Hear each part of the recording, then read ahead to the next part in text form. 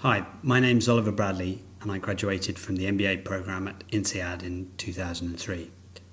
I'm going to talk to you today about my MBA experience.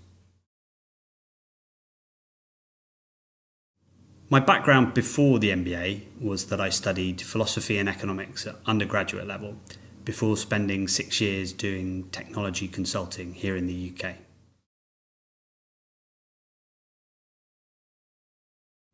I think one of the major drivers for me was that I wanted to broaden my experience, which until then had solely been focused on technology. Working at a VC-funded business made me want to pursue an entrepreneurial career path, but also working through the dot-com crash of the early 2000s made me want to focus on getting the fundamentals right. So I decided an MBA was the right way to get the experience that I wanted. I wanted a school with a good reputation in Europe and with a track record of encouraging entrepreneurial activity.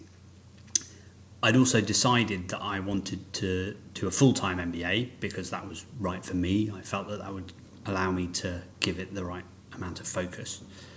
And also that I wanted a one-year programme to minimise both the cost of the fees and also the opportunity cost in terms of my career.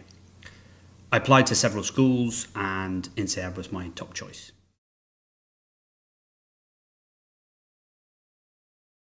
It's hard to sum up the impact of an incredible year in your life in a few sentences, but I heard someone once describe the MBA experience as like a discontinuity in your life, a period when the usual rules don't apply and you have an opportunity to reflect and question your progress to date and your career aspirations.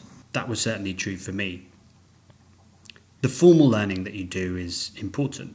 There are fascinating classes, inspirational professors. There was a visiting speakers series with world leaders in business.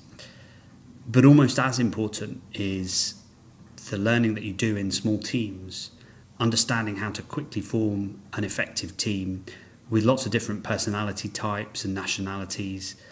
I think that's a skill that really lasts and is one of the things that had the most profound impact on me. Doing all of that whilst living in the grounds of a chateau in the French countryside was an incredible year.